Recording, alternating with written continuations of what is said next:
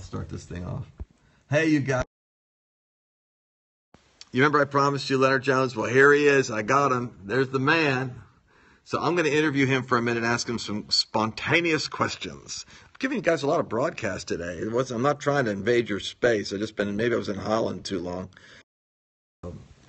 Leonard, thank you so much. Now, how many instruments do you actually play? Because you're like my favorite, most inspiring Tabernacle of David prophetic worship leader. I think I probably around 20 different 20 different instruments? Yeah. Dang, you're beyond Mozart in the spirit. So you went through different phases. We're talking about music, right? So like I love listening to different seasons of your music. And the one that I first got that really just flipped my switch, and I thought, why is this crazy? Is the militant stage in your worship career, and it was I surround you with my praises, exalting you on every side. You push so hard you just can't take it. You have to come and be glorified. What lyrics, man! So what's the story behind that? Like, where was that? What was going on? I was just one of those, sometimes you start into a worship service and everybody's like, well, whatever, and I in that part of my life, I was going, no, he is going to show up. He has to. Wow. Show up. Not like an order. No, right, but your disposition was so set on seeking and finding. Well, when it says that we can go boldly into the throne room now, we don't have to. We forget about tomorrow. Forget about yesterday. Yeah. And just go boldly, and that, sometimes I think I've changed my opinion sometimes now, but back then, back then it was like, no, he's going to come, and he always does. So. Well, yeah, man. And so was that whole album birthed out of that season of you just going after the Lord? Yeah, the album's called Battleground, and it is a worship. Because you were singing when I walked in today, praise the Lord, praise the Lord. Isn't that on that album? I think it is, yeah. Yeah. Bless the Lord, yeah. Bless the Lord, yeah. Yeah, and it's just one of those things where if you've ever been involved in worship ministry, people don't realize how much warfare is involved in that. And it can be as much as the sound that's going on. It can be musicians that have not really been Can you imagine a soldier going into battle and having not trained and having not really practiced on his... Okay, so literally for you, when you're in that realm, that fine-tuned realm of the presence, then if you got team members that are out of sorts, you sense it. Oh, yeah, because they're hitting wrong notes. Oh, okay. And wrong notes, it's just like shooting at the enemy and missing the enemy. Right. I got you. It's the same thing. Dang. And so that's why I do a worship school. Matter of fact, that's what I'm going to meet with Rick Joyner today about. Well, tell people about the worship school, because this is like gold. I don't think people realize what's available on the earth today. And at the end of August, we're going into a full-time worship school at Morning Star. You're talking right into that. And what we're going to do is we're going to train people to play their instruments. We're going to train people to write. We're going to train people to hear God on the fly.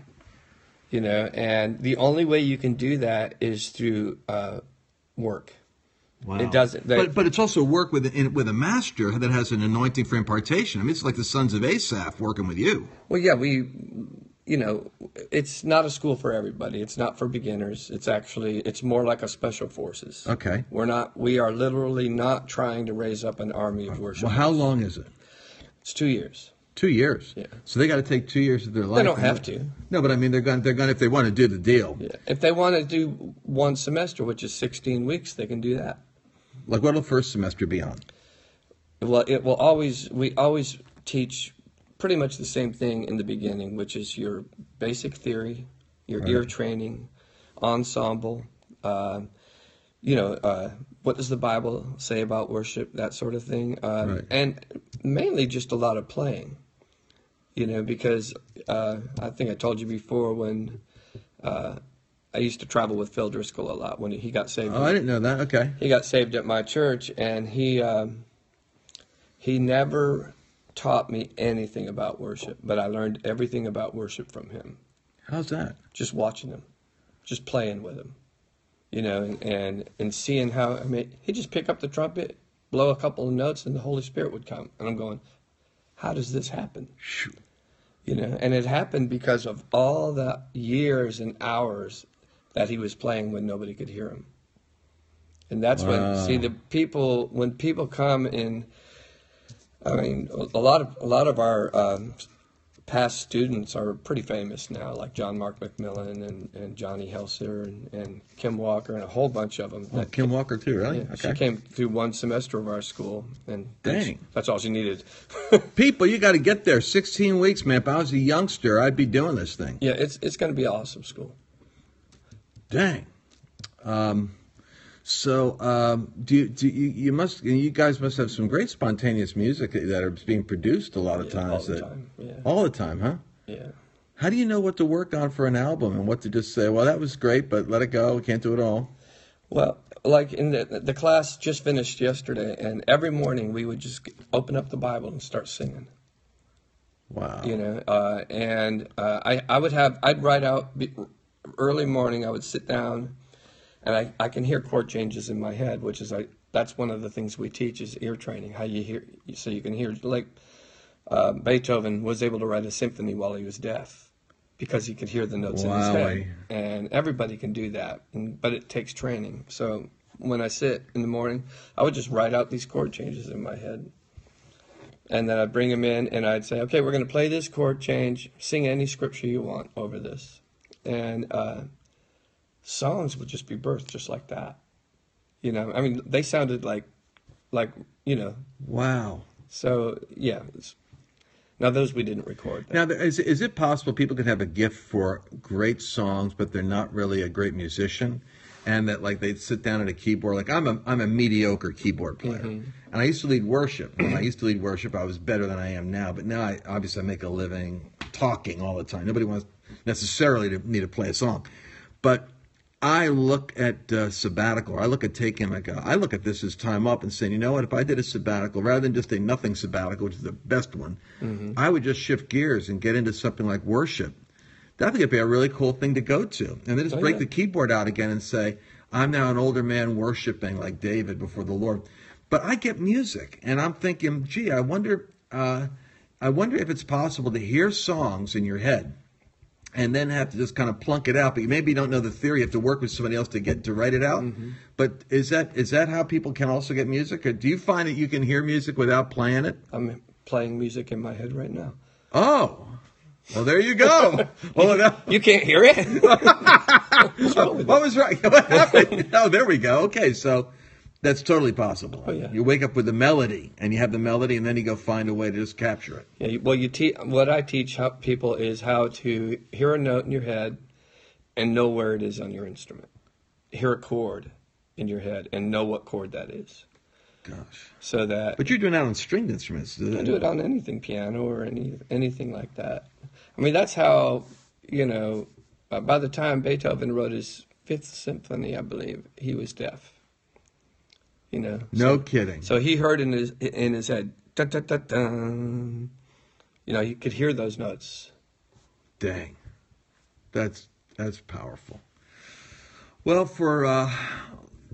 we were talking about that idea I gave you guys earlier about the music, and so, Leonard, what are we going to do with it? I'm going to do some meditation. What do you think would be the best sample of your artistry for a backdrop for me to do some meditation on the Seven Mountains? I think one of my the violin CD that I put out called Deep Waters. That's a great one. And how we did that was I went up with Don Potter into his studio, right. And me and a guy named Bruce Daly. He played the piano. He got in one room and I got in the other room. And we said, okay, hit record. And he got in what does that mean? One room and you got in the other room? Well, he's different. He got into where the piano is. I went into. Oh, but you could hear each other. Oh yeah. Oh yeah, of course. I was going to say, well, that's way too much. Then it'd be a real miracle. Yeah, if you're both hearing it in the spirit. And so he just would play a chord, and over that chord I would immediately hear a melody. Oh wow! And because of my training, I knew where to go. I knew what note that was. That's the secret there. In my head. I knew what key he was in. I knew what chord he was on. And so we did that. That was the first one we did. We've done 5 CDs like that. And which, if you want to do 5 of those things. Well, we'll start with one. We'll get it going. It could be our new thing. And then we just played and just would close my eyes and just imagine, which was the truth, that Jesus was right there, and I was playing to him, and we would do 7 or 8 minutes of that, and it was weird. It had form, just like a symphony has form. You have, you have your introduction, and then you have your second motif and your third motif and stuff, and then you have a recapitulation, and then you have, all that kind of stuff. It was the same thing. Like we'd finish and we'd go, man, it's like somebody wrote that.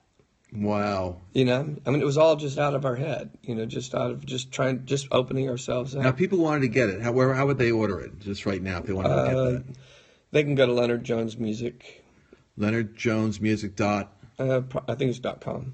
.com, and look for Deep Waters. Deep Waters. And I'm going to work on that Deep Waters myself, and we'll come up with something which will be a meditation. So you guys are going to love it.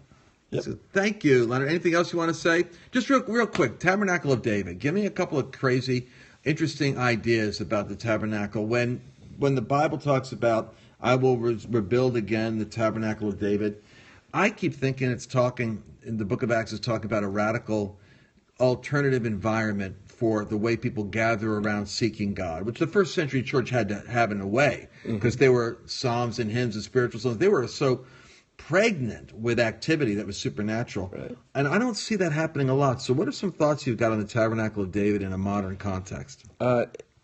It's going to take a leader like David, who actually, David monetized that. That wasn't just like, oh, let's do 24-hour worship somewhere. Right. He had up to 30,000 people on salary doing that. I see. And those people were trained. I mean, they could, on the drop of a hat, prophesy on their instrument. Wow. And yes. And so I believe when something happens and the church eventually, comes into where it's supposed to be, right? It'll be monetized, and he didn't just hire a bunch of people that wanted to be musicians. Right. He hired people that were just great musicians. Right. And like the people that play on our CDs, they're great musicians. Right. And that's what happened. That's why the Tabernacle of David occurred, because of David. Right. And that's the only thing out of the Old Testament that God says He's going to rebuild. Interesting idea. No temple or anything. I love it. Jones, you're the best. Okay, folks, that was a rare gem, getting a hold of this guy, and I'm going to do this project with him, and you're going to love it when we do it, but I'm already late. It's 12:21. I was supposed to be at the lunch engagement speaking at 12 o'clock, so I'm late, too. We're both in trouble. All right, guys, I'll talk to you later.